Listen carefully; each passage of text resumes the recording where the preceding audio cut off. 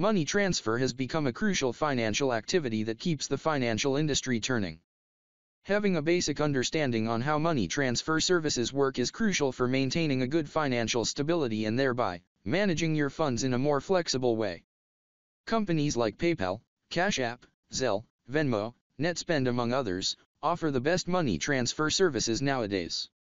Hey there and welcome to our money transfer series. In this episode, we see how to transfer money from Netspend to bank account. So stick around as we'll be back just after the intro.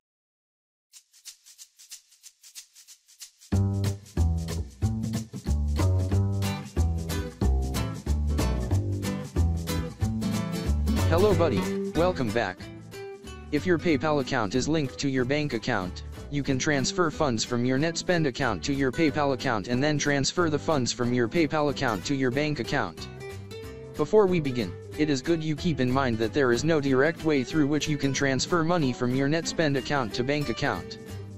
There are many indirect ways you can use to transfer money from Netspend to bank account, but in this video, we will talk about just a few and you can check out the rest from the link of the article in the description below this video.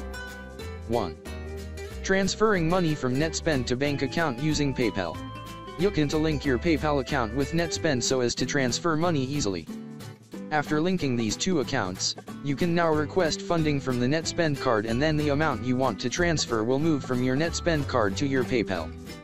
As soon as you see the funds in your PayPal account, you can now transfer the funds into your desired bank account, but however, the bank account must be linked to your PayPal account before any transfer can take place. 2. Transfer money from Netspend to bank account by withdrawing at an ATM and then deposit in your bank account. Since Netspend allows you to make cash withdrawals at an ATM, this can be a trick for you to exploit.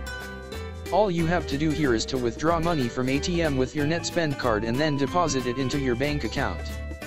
The other two methods you can use to transfer money from Netspend to bank account involves withdrawing at a Walmart location and making use of Express Union, and you can check out how to go about these two steps in the link in the description.